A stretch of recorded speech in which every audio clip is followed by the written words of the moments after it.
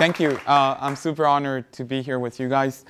As Don mentioned, well, he didn't mention this. I left grad school at Carnegie Mellon to join Unext, which is the startup where I started working with Don and learning about design from him. And I was this computer scientist with not a lot of appreciation for design or understanding. And after that, after 4 or 5 years of working in that startup, I worked on my own and then joined Autodesk. And at Autodesk, we've been trying to combine these different worlds of, or programming on one side, design on the other side, looking at biology as a programming space, looking at other things that are like biology, but they're not exactly biological. But you can also program in a similar way. And that's a little bit of what I will be showing to you today. But before I do that, I want to get a quick read of what's your background. So let's say, how many of you have computer science background? Okay, that's good to know. In biology, it's something related to biology. Okay, of course, art. Art is here also, by the way. Art Olsen, not to put you on the spot, from the Scripps Institute. He's been one of our collaborators. I'm so surprised to see you. I'm so happy. And I think you would empathize with some of the points that Don has said, that we need some ways to combine this. But Art has been doing a lot of work in providing outreach besides his own research in exposing the molecular world to many, many people, including the scientists who are not used to it. So I'll show maybe a little bit of that too. OK, well, with that in mind, I'll start by showing a little bit about Autodesk. Have you heard of Autodesk? OK, so let's see. So let's see if this is going to play. OK. So this is what our group, what the company does in general, and I think it didn't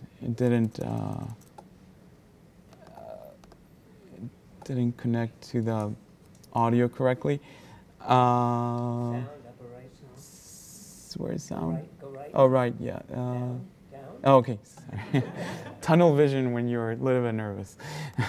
So let's see. I like your voice user interface. Yeah. Let's see if this is going to work.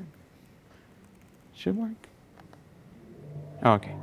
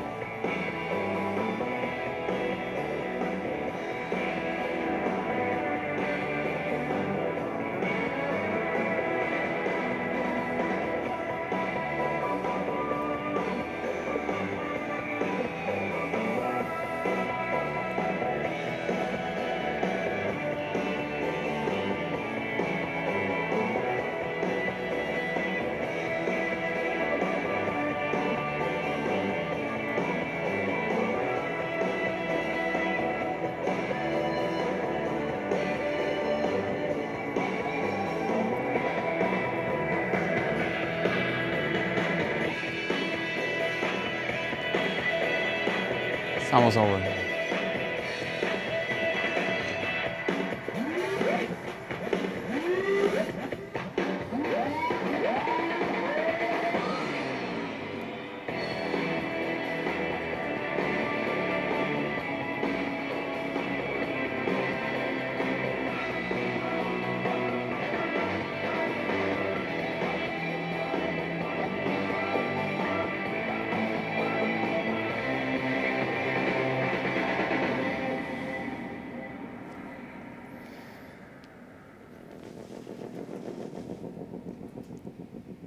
So that gives you a glimpse of the things we help people do. There are about 180 million users it's interesting to notice that, well, one is not just about modeling, it's also modeling the real world, but also creating art, virtual worlds for movies. For example, I think every movie in the last 10 years that has been nominated for a computer graphics award in the Academy uses our software in one way or another. And the other thing that is also interesting for me to notice is that out of those 180 million users, there are about 11 million so-called professional users. Those are the guys who use AutoCAD or Inventor or Maya. And the rest are consumer users, mostly kids. The average age is about 9 years old, I think. And the cost of the apps you see in the iPads, they're mostly like mobile apps, is about $5 or free. And it's kind of exciting to think that that's what, not just by us, by many more groups, kids are learning more about design at that early stage. And that's in a way interesting. So anyway, to go back, so these are all the spaces on the left that we normally cover as a company. And since 2009, we've been exploring life as a new design space and also material sciences. And the group in particular that I'm part of is called the Bio-Nano Programmable Matter Group. We couldn't find a shorter way to encompass all the things we're covering. So if you have suggestions, let us know. But this is our mission, and we look to partner with thought leaders and scientists across the world to co-envision these new design paradigms that, for the most part, are yet to be solved in our view, or at least yet to be rationalized as a design and engineering practice. That's where people like Art, who's here. Not last time I put you on the spot, Art. Is how we've been working with people in that respect. So I'll start with some examples of what our group did back in 2010, 2011. This is not our work. This is a space called DNA origami. And it uses DNA as a structural material. It relies on the fact that DNA is so predictable in the way it folds, A with T, C with G. And people, since the early 1980s, with somebody his name is Ned Seaman, started to uncover the fact that because it's so predictable, you can create structures with that. And in 2006, Paul Rutherman, who's a scientist at Caltech, provided this seminal paper that actually took the space of, actually conceived the word DNA origami and took that design space to a new level. And this is part of the work that results from that first paper. So basically, you can create these arbitrary structures at the nanoscale, right? So it's cool that you can create these nanostructures, and the perception might be or especially in academia, is that those are cute and they are, nanotoys at most, but that is changing right now. What is happening right now is that people are starting to rationalize more and more that the fact that you can control matter at the nanoscale, which is effectively what this is letting you do, and cell biology works at the nanoscale, enables you to interface with cell biology in ways that maybe we couldn't do so easily before. And again, this is work. Let me skip this slide. I'm going to show it next. This is, again, work now by another group. This is Sean Douglas, Ido Bachelet, and George Church. They took that further and they created this robot, this nanorobot, that carries these drugs inside of it. It's made out of DNA, so it's made out of the same technique that I just showed you before. But now it's been functionalized to be able to unload its cargo, which are these drugs, antibody fragments, only when the clamshell is open. So normally it's closed because of those locks, but when it's in the presence of a certain type of cell, it would be unlocked and release that payload.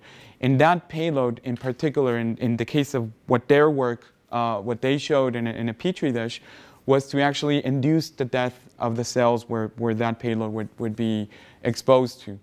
And then, so that's your actuator mechanism. So then they added a sensor mechanism, which are the locks. So the locks would only be released in the presence of cancerous cells. So they fine-tuned the locks to say only release in the presence of cancerous cells. And of course, more specific to that, an acute case of leukemia, a certain marker in the surface of those cells. And therefore, they showed that you could selectively target cancerous cells. And even though it's done in an in vitro fashion, you would imagine, in the next 5-7 years, this technology could be used when you go to the doctor, and instead of having an invasive chemo treatment, you would have a very selective treatment that would maybe create a mild fever, and after that there are no more cancer cells. So that is not yet that happening, but it gives you a vector where this could go. Now, we're excited about this technology. We like to always show it because it's one of our first examples of our collaboration with other research groups, in the sense that we help create parts of the design software that can be used to create these types of structures. It was used after this initial structure was created, but you can see here an example of somebody designing schematically on the left, but being able to visualize the clamshell structure on the right. And those little orange points are the attachment points to the things you want to attach to, like the drug, the antibody fragments that were created. Again, it's a different way of thinking about design, in the sense that it's all self-assembling. Maybe that wasn't very obvious, but when I say that A binds with T, C with G, these structures self-assemble. But what is interesting is that if you didn't have software to streamline that process of design, and you had to work with these little rules and use, let's say, MATLAB or use something else to be able to gradually create your structures, it would take you a lot of time. So part of what we're trying to solve as people that have some understanding of design and trying to understand these new design spaces is, how do we descale these new domains so that you don't need to have 2 PhDs, one with biology, one with computer science, and be able to create value out of it. Another way of thinking about it is, imagine that the whole mobile industry today of applications that are built around your iPhone were based on the fact that you had to create all your applications using machine code or assembly code. There would just be such a small group of people being able to create those applications. So gradually, we're part of that ecosystem where our role seems to be to push the boundaries of how sophisticated can design tools become, so that more sophisticated technologies and applications can be created, which in turn create more sophisticated tools. So it's a loop, and we're excited to be part of it. So I'll skip this. This is how it actually looks. And I'm going to show you a demo that I just showed in the hour before, but I think most of you were not here before. But it gives you an idea of how this different kind of design thinking may work, and I'll play it along. And Don, I'm sorry, you're going to see it again, if that's okay with you. So I mentioned that it's a bottom-up approach to design. So you have these rules, like in DNA, A with T, C with G.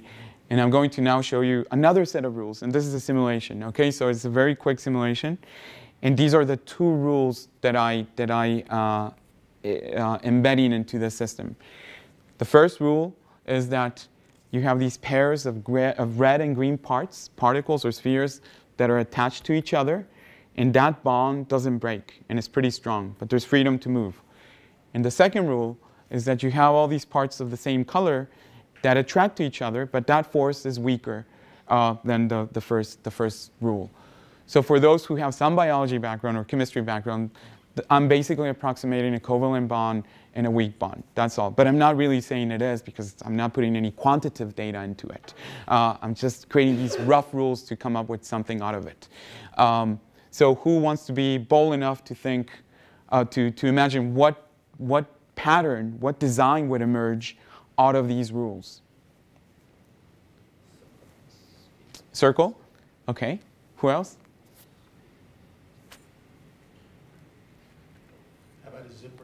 A zipper. Okay, awesome. So I'll just play it. So this is just live on my computer, and you can see it creates these stripes, which equate to, let's say, something like a diblock copolymer that I'm not going to go in detail, but it behaves like this because you have equal concentrations of one material versus the other, and everything is exactly the same. But I can turn, I can ask I can use this to inquire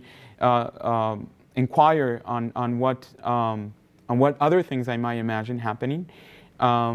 So for example, now I'm going to turn off the force that attracts the red parts, and this one is actually easier.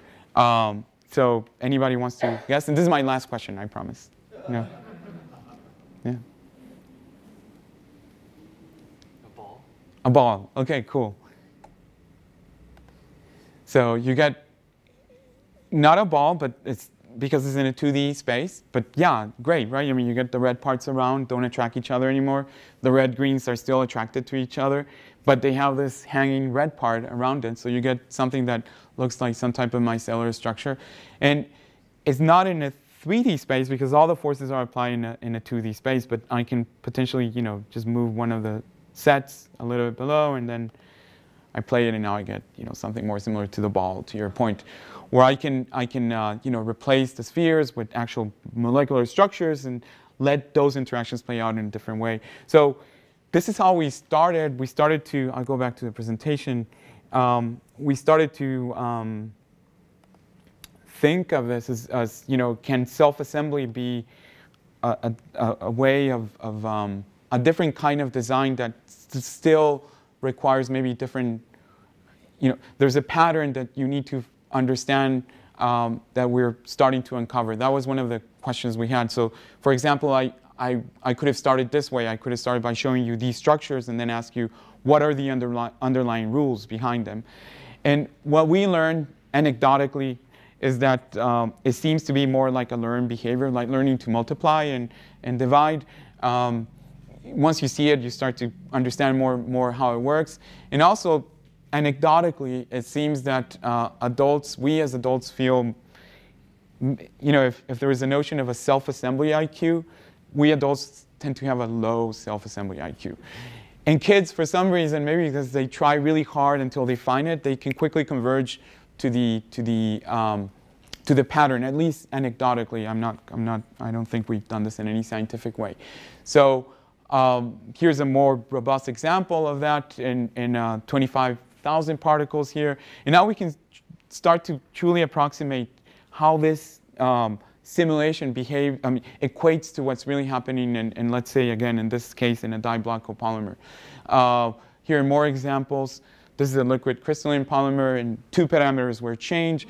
And it's kind of fun to see how, live, like in live simulation, you can see how the patterns change dramatically.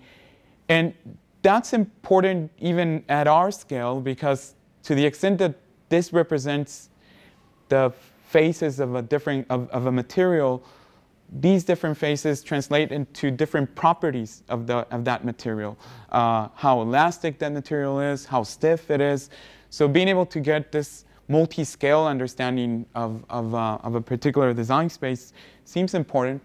And these are things that scientists have been researching for many, many decades. And all we're trying to do is come up with rough approximations of those simulations and see if we can get some way to inform or bias our design direction.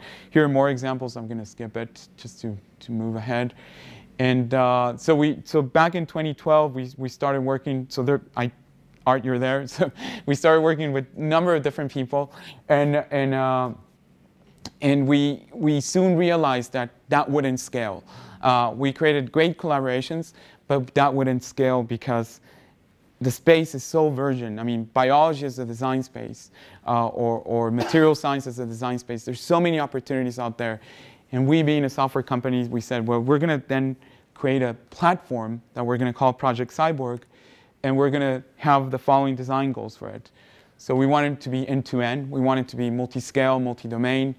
We wanted to help descale the space so that more people can be involved in the solutions that seem to be so fundamental to more than creating the next Angry Birds app. And like, for example, a cancer therapeutics application that we can help people create that. We want it to be open. We wanted to use computation not just locally on your computer, but on the cloud. So that was very important. But we also wanted to harness biology as another source of computation. And I put biology in brackets because biology and other kinds of matter that we can program as well. And ultimately, we wanted to help upgrade these new domains like synthetic biology, like 4D printing, bioprinting, et cetera, into a more mature design and engineering practice that is subject to repeatable processes, that is subject to all these things that we take for granted in a way in spaces like manufacturing and architecture and so on. So that's how we started, and I mean, a little bit on the biology as a source of computation. On the left, there's a data center, with all these servers. On the right, that's not a data center. Those are pre-readers, TCAN pre-readers of biological samples. And we like to put them both co-located because, eventually we'll get to a point where they're both seamlessly taken as different sources of computation. So this is the space we're covering in our group, from inorganic to organic, from nano to human scale. I show you a little bit of the things we did on the bio-nano side, and I'll finish by showing you a little bit of other spaces too. This is a work done with MIT, with Skylar Tibbetts. I'm going to play it really fast. I'm not going to let it play. But what is interesting about this project is it combines new hardware, new wetware, new software to be able to create these sensors that one designs in Cyborg, which is, again, now everything I'm showing you is now done in Cyborg. So one just paints some pattern in this grid, and that pattern is then translated into the actual molecular representation of what we need to put to be able to then sense a certain molecule of interest. So the team that we work with had to hack an inkjet printer to be able to introduce these new kinds of reagents. But bottom line, what this means is that even though this was a proof of concept, you can imagine a future where using something like this, you can print, let's say, the surface of a wall, and when a certain molecule of interest, a pollutant or something like that would be present, that pattern would be visible, or on your gear, or on whatever you're interested in. And what you saw over there was the game of life. If you're familiar, do you know what the game of life is? Okay, cool. So what that was trying to show is that you can also superimpose those displays and then be the input to the other, and then start to create some type of computation or state machine into it. So again, this is a proof of concept. This is done by, we help create the software for it, but this is done by Skylar Tibbetts in the Little Devices Lab at MIT. And I think is an interesting example to show you guys about what's going on. Also with Skylar, we started to work with programmable materials. This is still human scale, lifelike behavior. This is a spoiler of a car using carbon fiber. And you can see it changes based on environmental conditions. Let me change more. Let me move really quick. Here's, sorry. Okay, well, let me pause it, and then, so just one quick note on, oops, no way to pause it. Okay, I'll pause it. So quickly, what was going on in the slide before is, if you think about manufacturing today, many people will think of robotics, electronics, etc. What Skylar, and we're helping him to some extent, are thinking, all of us are thinking, is to think of manufacturing as a world where sensors and actuators are ingrained in the materials themselves. So in other words, there are no robotics, there are no electronics, and yet you can have fully functioning machines that are potentially less error prone. This is very much, it's still very early, but it's something that it's evolving. And again, we're using the same principles of this organizing behavior that I just showed you before. That's the common thread across all these different things. Let's see. Yeah, great. So here's one example, and then there were more examples here that I skipped. Let's see. Here's this one in particular. It's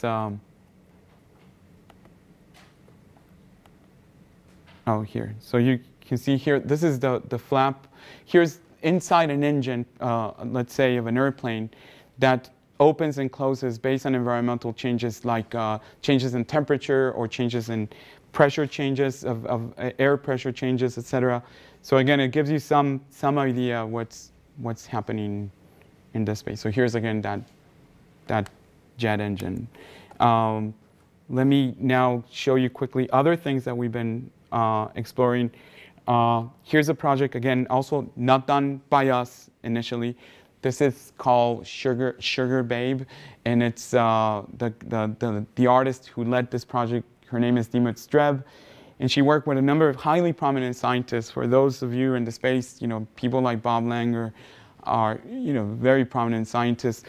And what they did is that they created this ear that has human DNA from Van Gogh himself, apparently from a stamp that he licked, and also has other kinds of DNA, like mitochondrial DNA from a direct descendant of a relative of Van Gogh.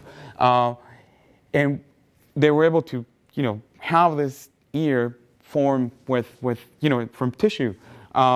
So what we are working with some of these same researchers, especially Dimut and Charles Bacanti over there, is that we're creating a design space in Cyborg that allows somebody to just design an arbitrary structure that is then translated through a number of steps into the code that needs to go into the bioprinter that we're also hacking to be able to print tissue, okay? Or not tissue, to print cells that would eventually fuse into forming tissue. So that's a project that you may wonder, why are we doing an art project? So first, it follows the same self-organizing principles that I just showed you before. Now you print cells that fuse on their own. We don't fully understand how, but they become tissue. Second, even though it's an art project, if you think about the ramifications of being able to understand how we can print tissue, you might imagine one day in the future how, let's say, you have some terminal condition or very difficult condition, and we need to test 100 drugs on you, but we really can't do that. So you might imagine how taking skin tissue, for example, and being able to reprogram it to become tissue of interest for that particular set of drugs might give you an understanding without testing on you of what will work, what wouldn't. And it's almost like doing a physical simulation. In fact, there's a company called Organovo that we've been interfacing with that is based here also in San Diego that is doing that exactly. I mean, they're not doing it yet at a personalized level, but they're basically printing tissue as a service to pharma companies who want to screen their drugs with them. And that also has other ramifications, like you don't need to test with animals and all the implications that has, etc. So it's an interesting area for us to explore at a different scale, maybe that what I just showed you before. I'm gonna skip this if it lets me. It's already showed it. What's causing the flex change there, Carlos? It's a material that is printed. I'll show you. Actually, I'm going to show you something that exemplifies that even better. It's something like this. Let's say you have this strand, and this strand is composed of two types of materials. It's 3D printed, by the way, this strand. This strand, one material is water expanding, and the other one doesn't expand in the presence of water. In this case, the sensor is water. In the other case, it was heat. Okay, but it doesn't matter. The point is that as you distribute that material in different ways across the joints, you're going to force the final structure to bend in a very deterministic way.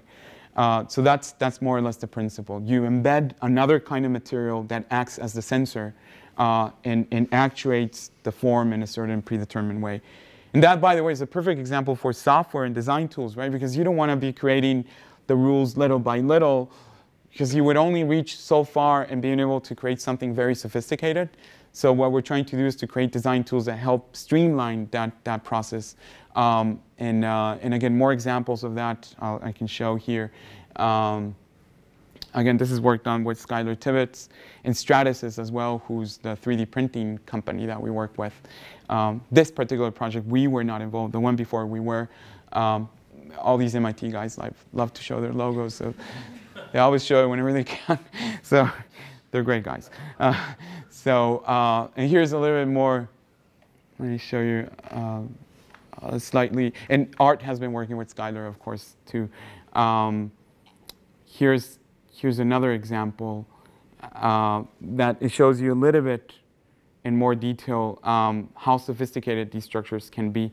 So it starts to become, I mean, you can maybe see why we're saying gradually this will become a more of an engineering space that we will learn how to master.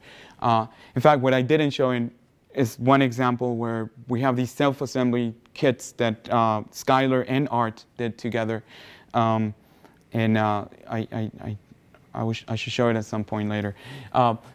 Okay, so with that in mind, now I'm gonna step back for a second and remember I said, well, you can only create so much sophistication. You can only go to such degree of sophisticated designs if you go in this truly bottom-up approach to design. The fact is that it's not truly bottom-up, right? I mean, because if you're involved, it means that somebody has some type of design intent in mind. So the other half of what our group is trying to do is how to create tools that help you capture that design intent, explore all these possible solutions, and being able to converge to your final set, whatever that set is, based on your goals and constraints. So I'm going to show you an example of that. So again, these are 3D printed structures, highly complex. You can create very complex designs. I'm going to go quickly move on. With 3D printing, I'm going back and forth between biology and 3D printing, but that's the world we live in, to be very clear. With the kinds of things that things like 3D printing afford you to do is to create this infinite gradient of materials. Does that make sense when I say that? If you can simultaneously print 2 different materials, in theory, you can create a gradient between the 2. And suddenly, now you have the ability to create things that maybe you never thought you could. Like, for example, your eyeglasses don't need hinges because you just change the properties of the material in some anisotropic fashion that would only bend in a certain way. And those kinds of things is what things like 3D printing and bioprinting eventually and 4D printing afford us to think of. In a way, complexity comes for free. I mean, you've maybe heard of that. So what we try to do, when you have such a large solution set to explore, is to think also of computation if it came for free. And what kind of design tools you would think if computation was not anymore a scarce resource. So this little slide says, what if, it takes you 16 cents, it costs you 16 cents to use one computer for 10,000 seconds. What if you now switch that and say, how can I use 10,000 computers for 1 second only, and it still costs me the same? How would you think of the problem differently? And those are the types of things we're trying to solve when you have such a large solution space to explore. Let me connect. So again, going back, if you think about the left diagram as an example of how somebody designs today in this top-down approach, and again, this is part of what David Benjamin, who's part of Autodesk research, has been thinking for a long time. Now you think of the right as maybe how we design in the future. And how we design in the future is not so much about sketching the actual things, but setting the boundary conditions on which a design would emerge. And by that I mean setting your goals, your constraints.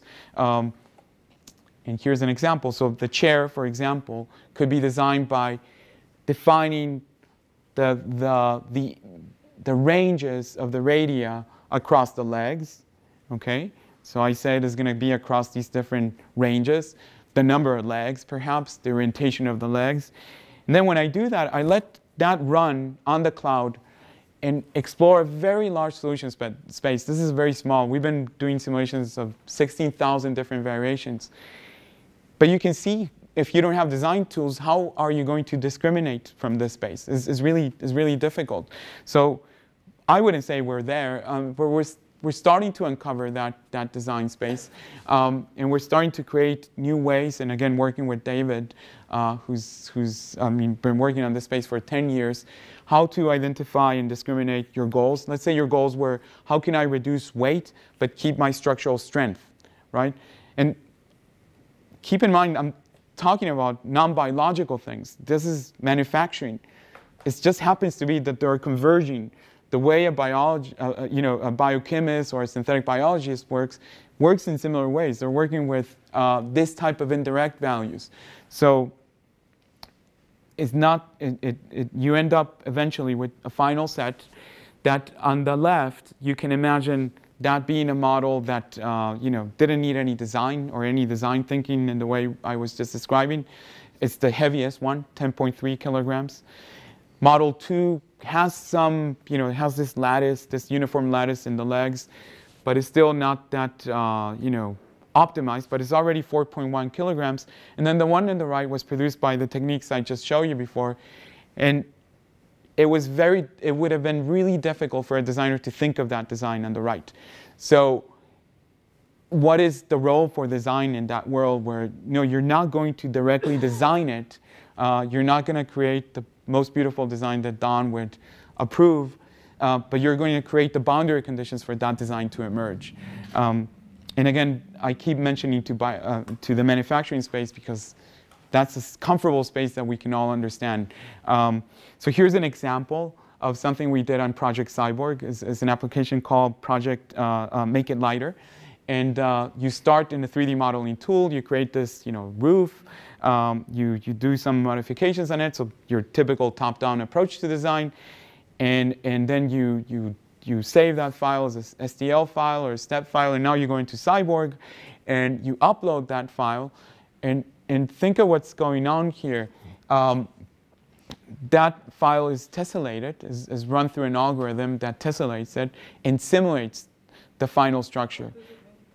Oh, it creates a mesh. It creates a mesh it creates a lattice out of that structure.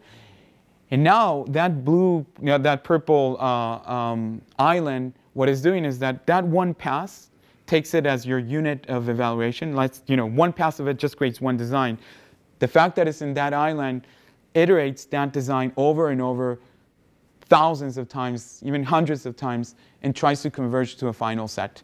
And here's one top final set, or one set that represents extremes in this case. So the one in the center might be the most optimal. You can see how in the seams, the algorithm converged to creating more density because that's where it would have more strength that would need to be applied.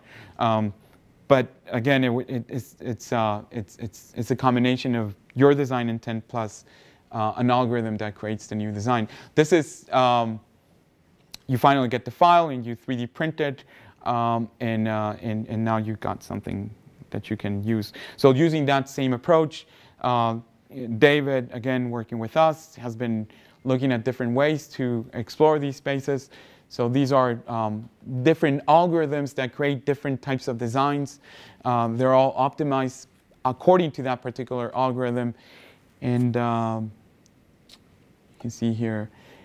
And now I'm going to show you a slightly different variation, not done with David, done with a different group. Now you're not just printing something that remains static.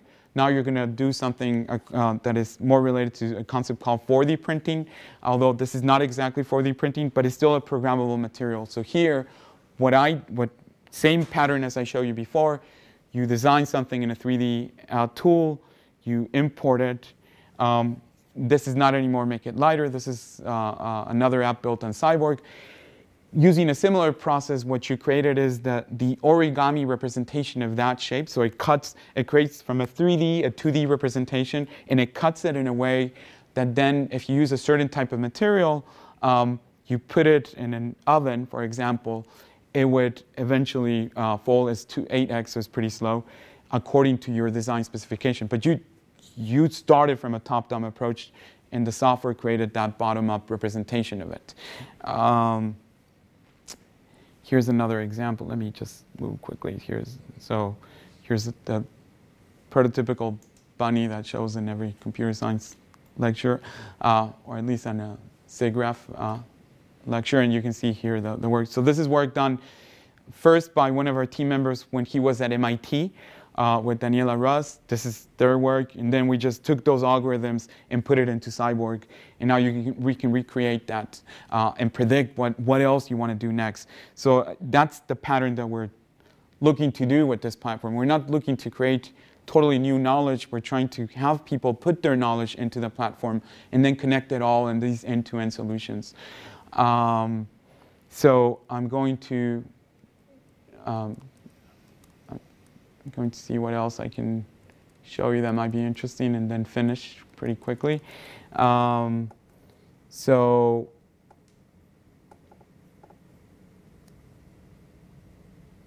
I think I will finish here. I mean, the rest of the things are more related to synthetic biology, and they're probably more technical.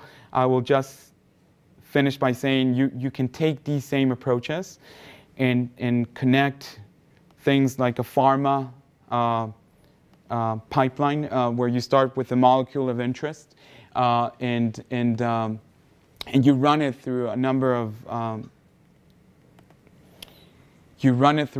of islands, and these islands are simulation islands that are within an in silico, computational substrate. But then you go on to an in vitro computational substrate. So for that, you need to, I'm simulating molecules like I showed you before. I get a subset, I synthesize them. So now I produce them for real.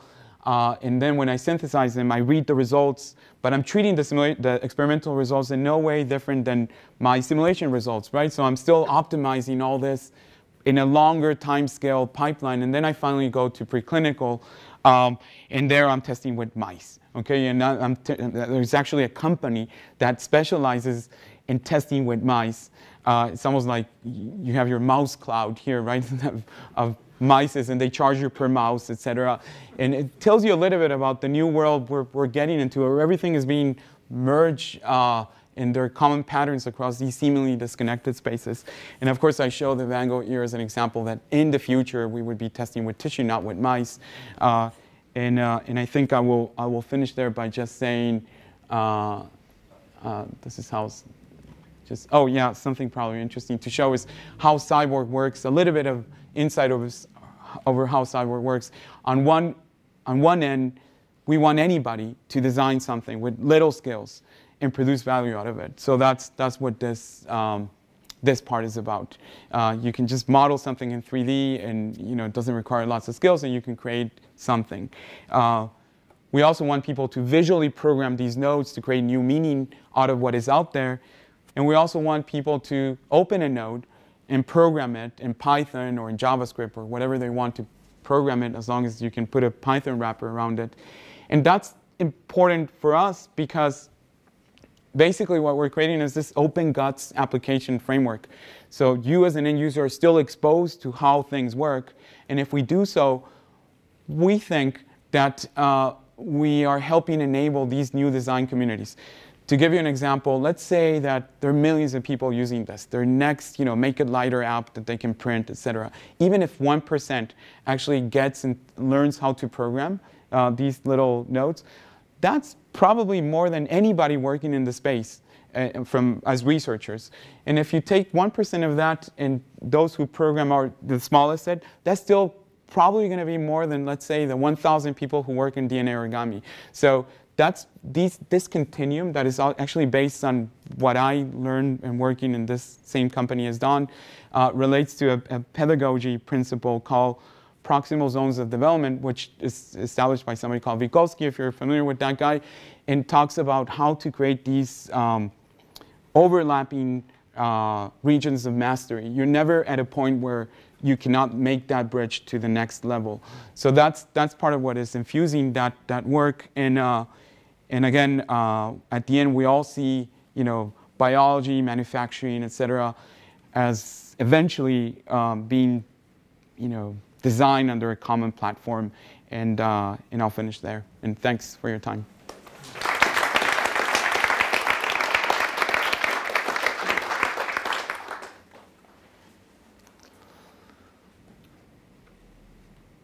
Yeah. So most of the stuff is biology in the sense of constructing a material. Your latest mention of Vygotsky starts to bring in some relational dynamics. Yeah. And I'm wondering if there's any thought of, or any kind of imagination about what it means to be in an ecology space rather than in a biology space, where you have, you're starting to look at how different structures affect each other and different agents? And is there any? Yeah. I mean, About that? it's so let me I actually have Cyborg here running. So so this is how Cyborg looks, and to the extent that it's so I just moved the node to the island, and now it's just playing. But I can program anything I want in it. It's just a programming environment that gives you hooks to lots of computation, and gives you hooks to optimization services that you can use on top of that lots of computation that you can use. So I can double click, let's say, the unfold algorithm. But can you take like two chains and have them affect each other? Yeah, I mean, to the extent that it's just a programming environment, you can do that.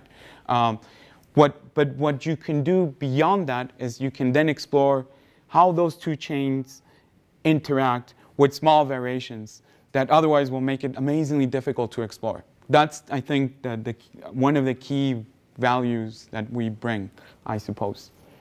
Okay? That you're not just thinking in one linear direction. You can explore a vastly parallel solution space all at once.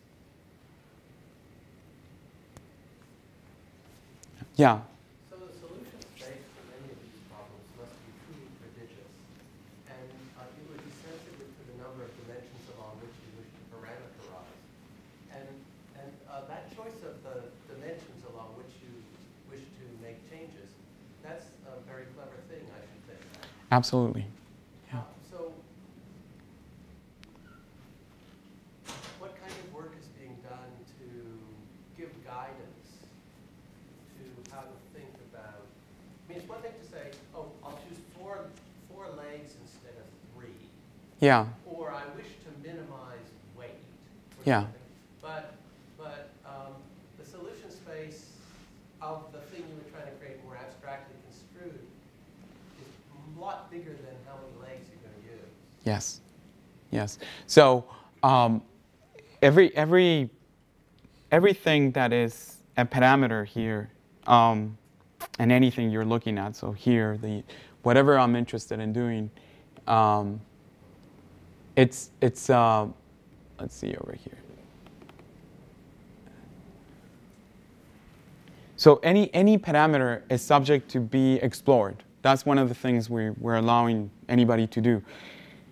Your comment is, what if I explore, and with every parameter that I explore, I create an n-dimensional space where n is the number of parameters that I'm exploring. So as I'm adding more and more parameters to explore, how can we provide guidance, I think you said, to the user who's not an optimization expert and really wants to solve some particular problem without necessarily understanding all the dynamics that are going on.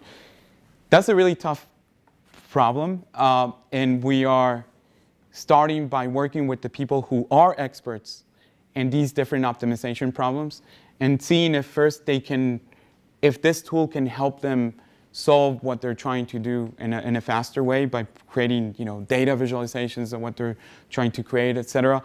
I think to be able to say that anybody can optimize a highly complex problem by doing more than just setting the high-level goals,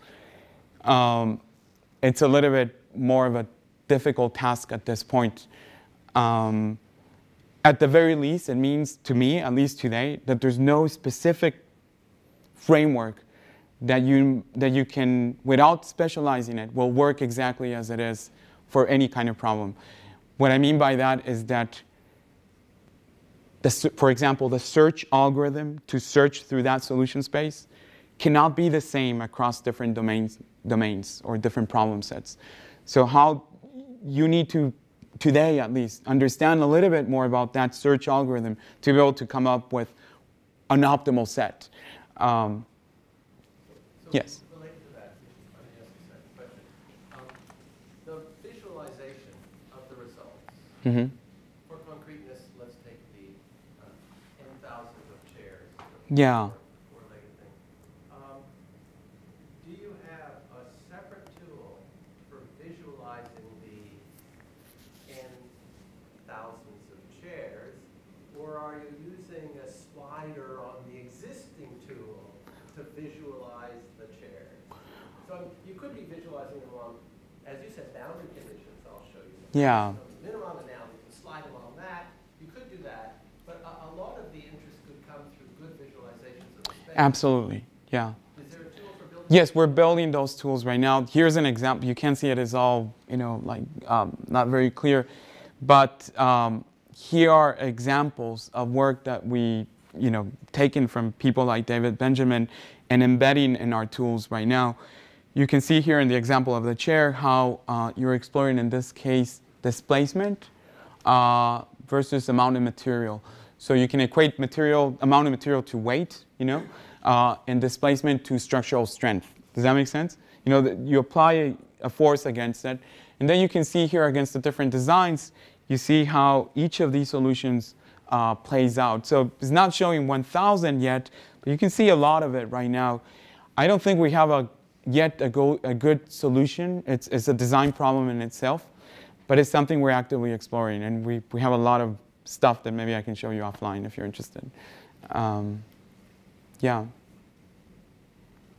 Yeah. So, I mean, one thing that's really great about technology research is that you get to invent a future and figure out what it's like to live in that future.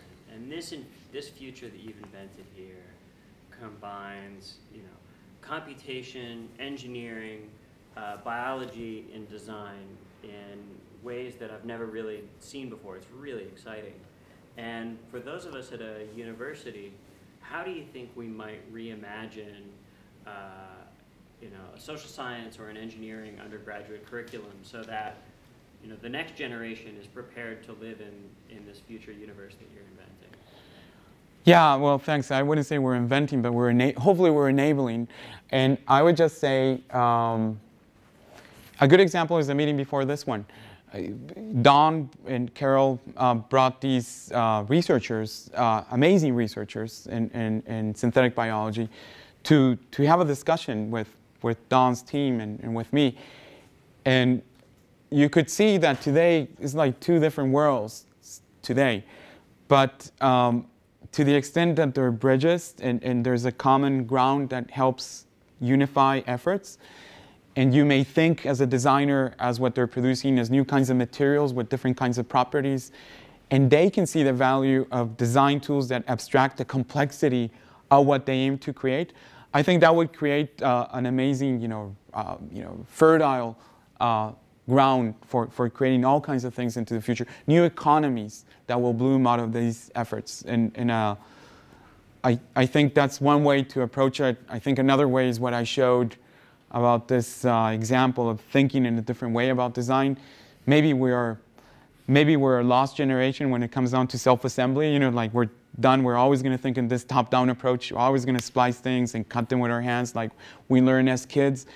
But if our kids can think of self-assembly as just another strategy in their set of tools when they approach a problem, when they become the next engineers and scientists and artists and all that, they may come with totally different solutions that we could ever imagine. So that's another point to answer your question, I guess. And do you think we could get some of these ideas into an undergraduate curriculum? I mean, could you imagine a project-based class that... Most definitely. Not even undergrad. I mean, some of these things can be done at an elementary school level, but most definitely for the undergrads. So if it can be done at an elementary school level, you might even be able to get faculty members together. Yeah. Yeah. No, and to be clear, without their efforts like iGEM, maybe have you guys, has anybody heard of iGEM? Nobody? Okay, so iGEM is a competition. Have you heard of US First Robotics? Okay, so great. So iGEM is like that competition, but it's all about synthetic biology. iGEM stands for International Genetically Engineered Machines Competition. So all these students from all over the world, undergrad students, come to MIT every year. Now it's too big that they need to go to the conference, big conference place in Boston, and think about new ways of adding functions in biology that didn't exist naturally, and producing some type of Sometimes it's just a proof of concept, sometimes it's a concrete application, but that is happening, you know, and there are UCSD teams, I guess, I hope, I'm sure, but the more of that can happen and the more it can happen in an interdisciplinary fashion, I think the stronger our solutions will become. So it's not, you know, things are happening already in a way, you know. Yeah.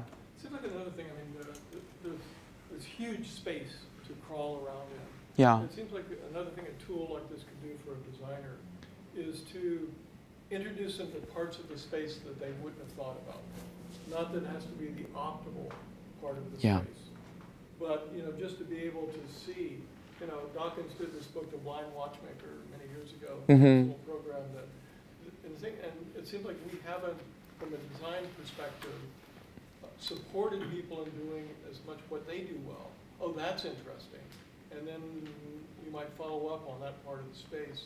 But you get locked, you need the sort of cognitive hysteresis. You get locked into these design solutions that even if you didn't climb all the space and find the optimal thing, you could find other interesting ones that would interact with people then looking in a way that they wouldn't have looked or things before.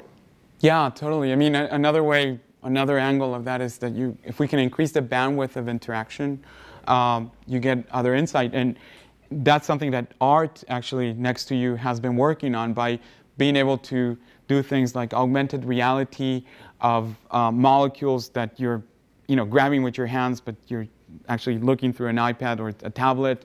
And just the fact of having that angle and that perspective, it gives insight that normally people don't have when they're working in that space. So it's, I completely agree with you.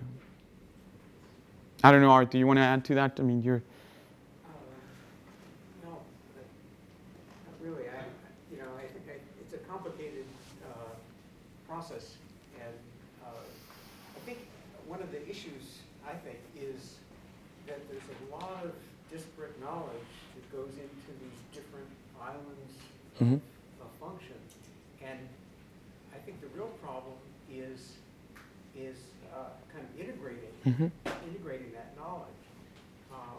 And I mean, it's possible that this tool could do that if there were, what's not clear to me is how, you know, so you get into this environment. Yeah. And you define a problem in the design space. How does that get captured and transferred to other people? Right. In other words, will there be kind of a repository of design solutions and approaches that will enable people to use things that they may not have thought of? Yes, exactly. That's part of the goals of what we're trying to do. That's why it's... How will you accomplish that? Because, you know, there's a lot of intellectual property that... Yeah, that's true. So some of the things we're exploring is, you know, let's say here's something we're doing or we're proposing for a DARPA grant led by UC Boulder, Ryan Gale, and each of these nodes, it's a different tool. And in fact, connecting to your work, let's say we have a molecular viewer here, and it happens to have some library that you want to charge for. So we need to establish mechanisms so that people can actually create nodes, and those nodes can become opaque if they want, and they can also be monetizable if people want to. So all that is being built. In fact, as of in the next week, we're going to be able to charge for cloud usage if you reach a certain threshold. We really want to make this open to everybody, but computation costs us. So everybody, we're thinking, will have some type of quota, and if you exceed that quota, you can wait for computation to be replenished, and that's fine. So maybe, you know, academic students will, you know, be like that. Or you can pay to increase the amount of computation you want to use. But along those lines, we can also add things like, if you want to use this node in particular, there's a markup that goes on top of the computation needed that goes to the guy who created it. So we want to create this marketplace down the road that enables this type of innovation, I suppose. A molecule store. Well, all kinds of things, right? But yeah. Yes. One biological, very important biological thing that you Yes. didn't mention Okay. is evolution. Yes. And evolution is probably the most significant self-designed Yes. environment that you have. I mean, going back to Carl Sim and some of these earlier attempts at using evolution as a design principle, Yes. I think is important. And I don't know if it's I- built into this. Yeah, I mentioned it as part of the search algorithm, and I should have been more clear. So we treat it in two different ways. One is, yes, we use things like genetic algorithms on one end that helps us converge, but it's not the only algorithm, by the way. I mean, it's one of them, but in biology is the only one to kind of self-design and converge to a space. So when we're looking at biology as a source of computation, it is through selection mechanisms that by working with different research groups, we try to embed the design goals that we're trying to achieve or they're trying to achieve, and we read that data from those experiments. So when it's about biology, it's only evolution as your algorithm for convergence. But when it's not biological processes, it can be evolution or it can be something else. That's the way we're treating it. Maybe we're wrong, but that's where we're looking at it. But in fact, evolutionary programming itself could be part of that. Yes, it is. Yes. Not necessarily just, say, optimization through Yes. genetic algorithms, but in fact, programs that change Yes. over time based on fitness Yes. for the goal. Yes. So it's basically composed of three things. You define your goals, you define your parameters that you're going to explore, but you also have to have a search algorithm that would be using genetic algorithms or would be using, gradient ascent or would be using something else to be able to traverse that n-dimensional space. That's, technically speaking, what this thing gives you to be able to use as is or manipulate and specialize. Another question. Yes. You kind of sidestepped the issue of aesthetics. Oh, yeah, that's... How do you incorporate aesthetics into this? I mean, obviously, you either have some aesthetic rules, Yeah. or you have people in the loop. Right. That Yeah, and to be clear, we're not looking to create all these different criteria. We're looking to create the underlying platform that allows you to define and model and create your own heuristics for what that criteria should be.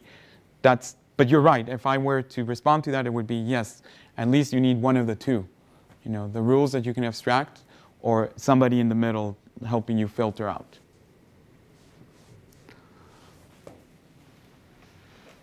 All right, well, let's thank Carlos. Thank you.